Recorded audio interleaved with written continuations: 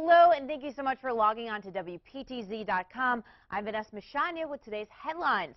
A proposed Vermont gun bill, S31, would expand criminal background checks. The bill would make it a state crime for a violent felon to have a gun. Also, Vermonters who are seen as a public safety threat would be included in the National Background Check Database. Opponents say it's unnecessary due to Vermont's low rate of violent crimes. Those for the bill say they fear the safety of the community is at risk without change. The Vermont gas pipeline expansion project will not reach Ticonderoga as originally planned. Cost increases have forced it to stop at Middlebury. Phase 1 connecting Colchester to Middlebury is already underway, but Phase 2 running from Middlebury to Ticonderoga's International Paper Mill just became too expensive. CEO Don Rendell says projected costs went from $75 million to $105 million.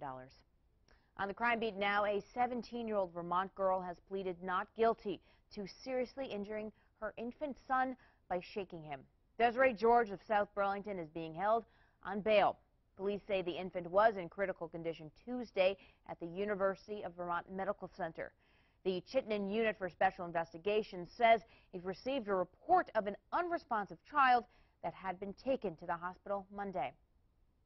In New Hampshire, a jury has yet to reach a decision in the trial of a Vermont man charged with killing his wife on the day she filed for divorce. The Sullivan County jury of 7 women, 5 men, went home Tuesday after a full day of deliberating. Prosecutors say the evidence shows James Robarge beat 42-year-old Kelly Robarge to death in June 2013. To food news now, Wayne's Swirled. You heard me right. Vermont's own Ben & Jerry's has released the newest S&L ice cream batch, and it is excellent.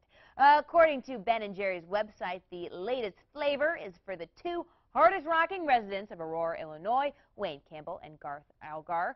It's dark caramel and vanilla ice creams with caramel and fudge swirls. It's available now at your local scoop shop.